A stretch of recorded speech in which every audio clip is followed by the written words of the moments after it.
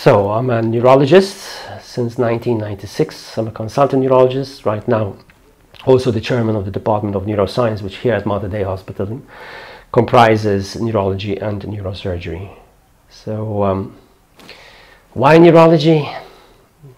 It's been a long time, but I think what intrigued me most was the clinical exam and sort of the logical approach to finding out where the problem is in what we call the neuro axis. That means the brain, spinal cord and peripheral nerves.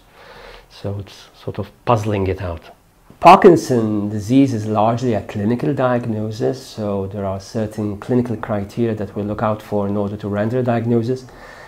Sometimes we do get it wrong, so sometimes we falsely say that someone has Parkinson's and then transpires eventually that he doesn't, and vice versa, but this is known. Even movement disorder specialists get it wrong. Okay, so it's important that there is a percentage of error here. But it's largely a clinical diagnosis, but you have to be prepared to eat humble pie and revise it if it needs to be revised. It's important because it's more likely to get a proper diagnosis in the hands of a neurologist. Obviously, general practitioners help a lot because they do narrow down the people that they see, and then they send them to us, and we assess them, and if necessary reassess them after a few months to see how they're responding to treatment or not, and that will give you an indication whether they have true Parkinson's disease or not. It's also important not only at the initial stage for diagnosis but also in follow-up, because you need to see how the patient is responding to treatment and whether they need to be referred for ancillary stuff like physical therapy, occupational therapy, speech-language pathology, and encourage them to not only take their medications but also to live an active life and exercise.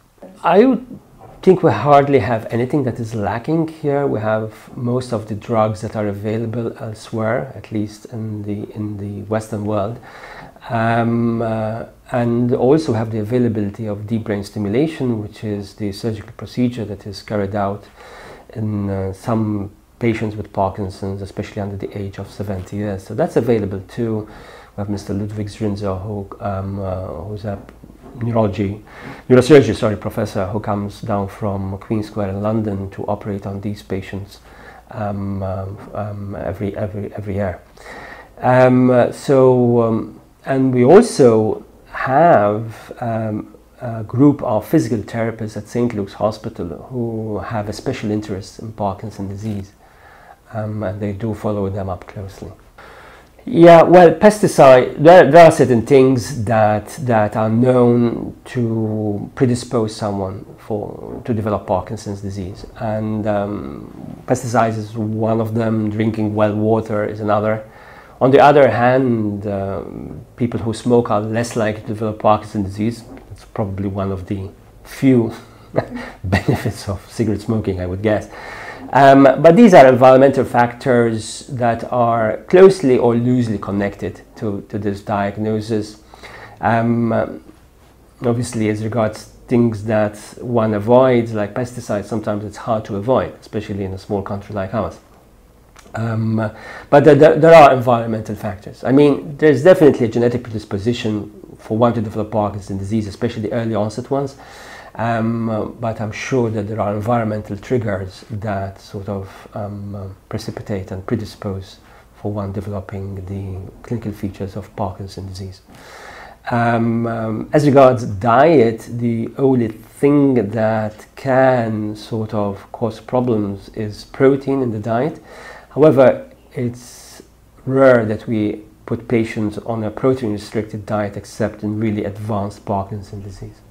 Okay, so as regards diet, normally we'll leave them free to eat whatever they like. The reason is because of the interaction, because protein breaks down into amino acids. Okay. So those amino acids contain, one of the amino acids is tryptophan, and tryptophan and levodopa have the same carrier that takes them in. So if you flood the system with a protein meal, so you've got increased tryptophan, you take the medication after meals, you should take it before meals, but if you take it after meals, then the levodopa is not absorbed. So that's the reason. So it is important that patients with and people with Parkinson's lead an active life, physically active, and that is why it's important that they exercise. And I think Step Up for Parkinson's was endorsed by me because it's an opportunity in a very friendly environment, surrounded by other people with Parkinson's and their carers, to carry out physical activity with a twist. It's a bit different than the usual walk down the road or going to the beach. It's just something different. And I think it's beneficial, and the people who have come back to me, who have gone, are very happy with it. So the most important thing that I would tell people with Parkinson's is remain active, physically and mentally. Okay, so you need to do at least half an hour physical activity.